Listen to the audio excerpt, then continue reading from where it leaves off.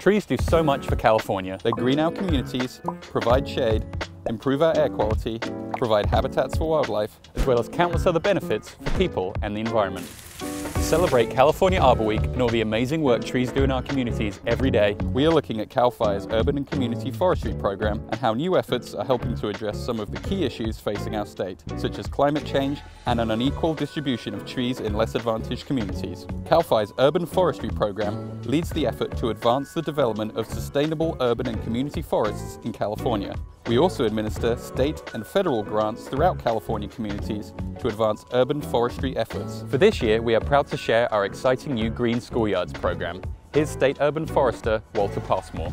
We recognize that many of our students go to school on campuses that have very small amounts of tree canopy, and with an unprecedented investment in green schoolyards, CAL FIRE is committed to helping correct this disparity. California Arbor Week, March 7th through 14th, is a reminder to celebrate all the good things trees do for us in local communities and urban areas throughout the state. Happy Arbor Week, California!